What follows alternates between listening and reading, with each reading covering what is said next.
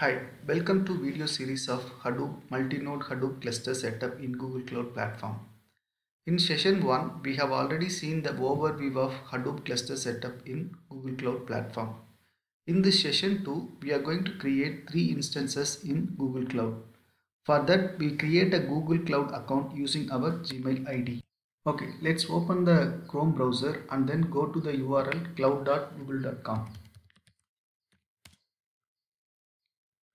Okay, so in the top right corner, you can find out the link called sign in. By clicking this link, you can sign in using your Gmail ID.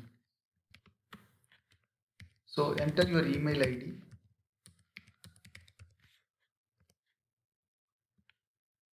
So and also the password, you can enter your password so that you can sign it into the Gmail account. Okay, once you signed in, you can find a button called try free. So in the top right, you can find the button called try free. By clicking this, it will take you to the Google Cloud account creation. Okay, at the right side you can find a notification saying for a new Google Cloud account you get $300 credit for 12 months. So based on the usage, the credit amount will be deducted. When sign up for the free trial, you are asked to provide your credit or debit card information. This information is used only to verify your identity and you are not a robot. Your credit or debit card is not charged unless you are upgraded to a paid account. For more details, please refer Google Cloud free trial FAQ. So this is the URL where you can get the more information about this Google free tier information. So here you can scroll up and you can see like a lot of questions. So and also they have answered for it. Okay, now we are fine with the free tier. Then we can go to this registration page and then here you can choose the country, which country you are belonging to. If you are belonging to US, you can select the country. So US, or if you belong to any country, so you can choose the country over here. Then you can click this terms of service. I can agree for the terms and conditions. And also if you don't want to get any notification, you can click no and then you can click the agree and continue button. Okay, so this is a two-step process. In the second step, we want to enter the customer information. Here if you see right the tax information, just you can select only business. So apart from that, you don't want to select anything. It is by default it is optional. Okay, so here you have to enter the name and address details of the customer. So this is the basic information you have to enter.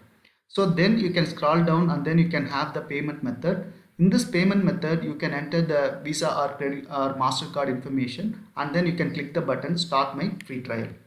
Okay, once credit card verification done, it will redirect to the cloud homepage. In the cloud homepage, there is a link go to console. Click the link or you can find out this icon on the label on top of this one. On top of this, there is a console. You can click here. Okay, it will take you to the dashboard. So this is the Google Cloud dashboard. So in the top, you can see how much credit remaining and the days left for trial. So based on this, based on the country, the currency value will be displayed. So I have chosen as India and the currency is in INR. So INR value of 25,000 rupees get credited. I have created this account 2 weeks back and also created instance so that amount got deducted for that. Okay, now you can click this navigation menu and then you can scroll down. Here you can find out the menu called compute engine. So you can hover this compute engine, then you can find the submenu called VM instances. So it will take you to the VM instance homepage. So here you can find out this, there is a button called create to create a new instance. Currently there is no instance has been available, totally it has been empty. We are going to create a new instance. So for that you can click the button create. Okay, so this is the instance creation page. Here you can give the name of the instance. So it is a user defined name. Whatever the name we want, we can give it. But all the letters should be in a small case. Okay. So I can name it as name node -1. So this is the name I'm defining. So then you can choose how many number of cores we want. You can choose the core as 2-core processor. For this instance one, as we said, so we are going to choose 2-core processor and then 7.5 GB of RAM.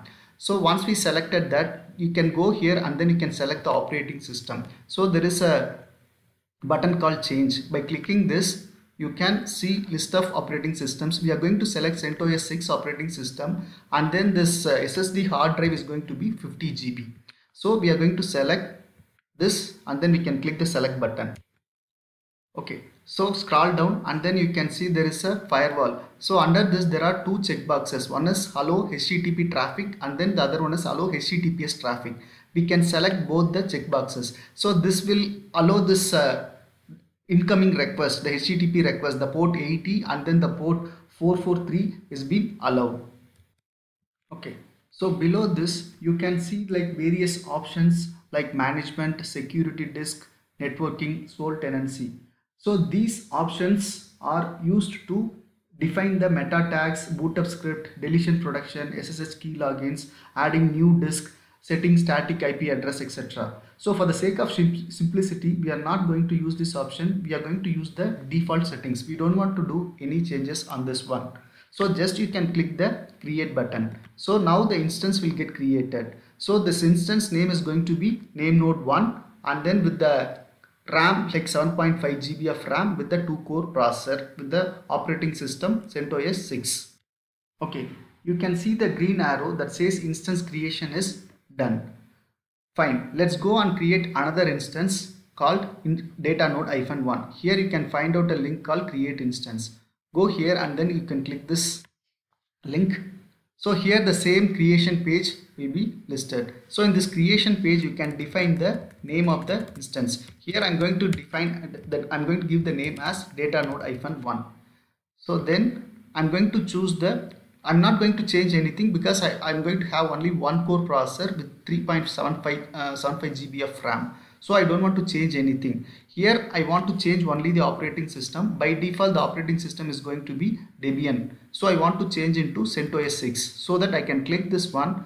I can select the CentOS 6 operating system and then the hard disk drive is going to be 30 GB of size. So I can change to 30 GB and then I can click the select button. Once I have done this, so also I have to select this allow HTTP and then allow HTTP access. Then I can click the create button.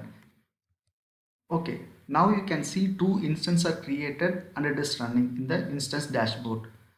Okay, we will go and create another instance called data node -2. So for that you can click this create instance button again. So it goes to the instance creation page. In this one you can define the name as data node -2. Okay, so we don't want to change anything. Let it be a default thing, the 1-core processor with 3.75 GB of RAM, and then only thing we have to do is change the operating system. The operating system is going to be CentOS 6 with 30 GB of SSD hard drive. Select this, then scroll down. You can select this allow HTTP and allow HTTPS access. Then you can click the create button. So this will create another instance name with the name data node -2. Fine.